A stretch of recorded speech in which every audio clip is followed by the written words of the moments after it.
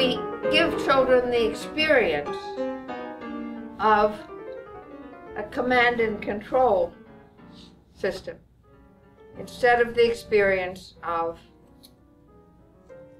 working out over time a mutual system. There's circularity here. This means that there's no natural superiority. In other words, we need to think in terms of a non-hierarchical world. It's very difficult to understand hierarchy in circularity. Circularity means if A then B and if B then A, and it seems that we have a way of looking at the world which moves us from flatness into hierarchy, and that is something that we do with our thinking, and it's very powerful and very useful, but it's not something that we should be imposing on the world. It's something we should understand as a way of thinking that leads to certain types of understanding. No wonder so many people found cybernetics and systems theory unintelligible. We are a society that is, to put simply, counter-cybernetic. Think of humans as different from and against or ruling over, quote, nature. I happen to be with you of the opinion that's a very important connection there, and I have invented the retardation of decay. Almost everything decays. Sooner or later, euphemisms for the word decay is, for instance, living. Everybody knows we are dying. But we have found the word living, which sounds so much nicer, right? The nice message. It's the rich against the pleasure. Ain't it all the bleeding shine? We have structured a system, not understanding the principle of requisite variety, not understanding this feedback phenomenon. When you look at a system which you say, oh, this is going wrong, how do we put it right? You should start by saying, why have we designed this stupid system to do the wrong thing? This is the requisite variety song. Broken lines, broken strings. The problem is that we're still in this Shannon information age. Shannon messaging means that you're going to send me something that I can already expect.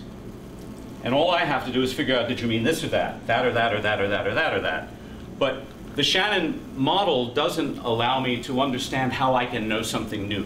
In a conversation, say about that video camera or the other one which I see backing it up, I don't know you guys, or is there another one waiting around? Well, what happens is that we learn more about each other, you and I of you. We learn how we not only agree about the nature of a couple of somewhatly different oriented video cameras, but we also learn how we disagree. And in so doing, we learn about each other. And we do that a darn sight more than we learn about video cameras. Mind you, I'm not saying you didn't learn about video cameras, but I am saying we learn much more about ourselves. And I think the key for cybernetics is not the definition, it's about a vision for a different world. The late Amos Wilson said, if we desire a better world, we must name the world we desire. Desires. I was thinking that perhaps we should reflect on the nature of our program. Problems are always conflicts of desires. If cybernetics taught me anything, it's that Physical forces don't make this world, humans make this world. It's the decisions we make, it's the organizations we build. I'm learning that I'm doing really cybernetic work. Now it makes sense, resonate. How could cybernetic be useful, such as feminism, for instance, for race and ethnical conflicts and conflict transformation?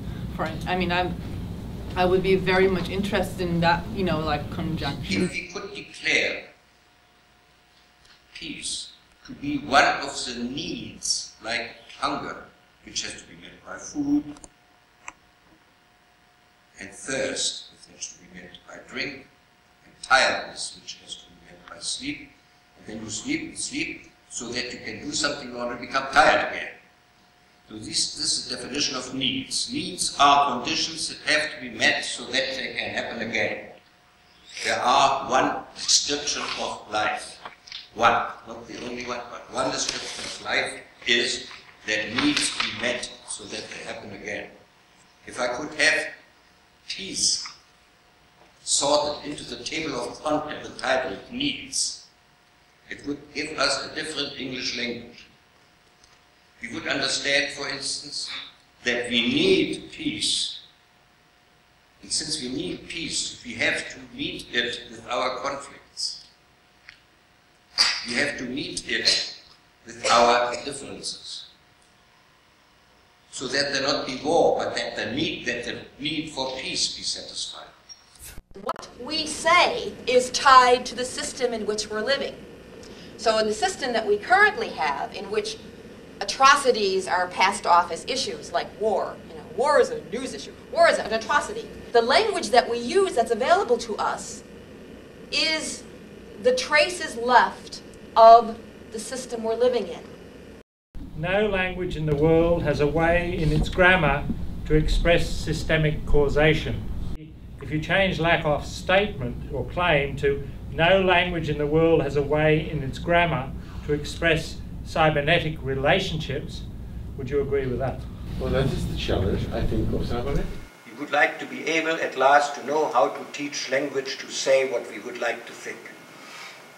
So become teachers of language, and not language teachers.